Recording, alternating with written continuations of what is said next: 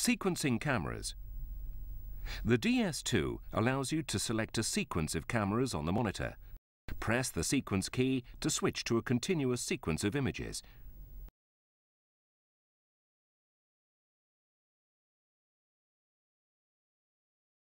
Press the sequence key again to stop the sequence.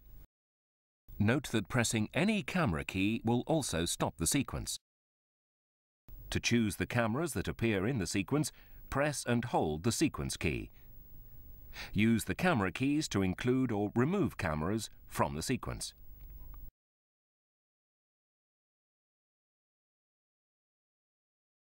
When you are happy with your sequence selection, press the Mode key. To view your new sequence, press the sequence key.